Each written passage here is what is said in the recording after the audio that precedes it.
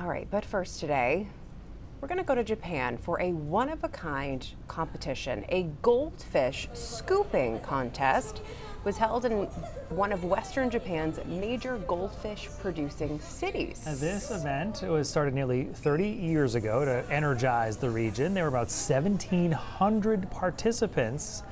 The goal here is to catch as many goldfish as they can with a thin paper scoop before the time runs out. Okay, the competition is split into 3 categories, one for elementary and middle schoolers, one for older age groups, and one for teams. I thought, guys, goldfish the snack. First thought.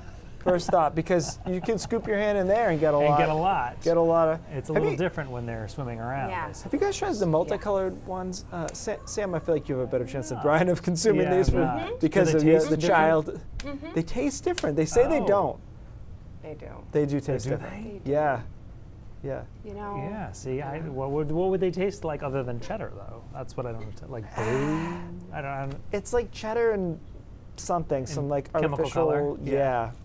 Artificially thing. Anyways, I'm sorry. Do you have anything to say about that goldfish scooping concept? concept? Other than, I mean, I thought that they had a really good strategy there. Did you see the girls that were getting like 2 at a time? They were just kind of like flopping them over. Right. It's probably better to do that than trying to get a bunch. Just do them quick. Get them in, get them out. But you can just eat the goldfish That's an cracker, option too. you know. Cracker.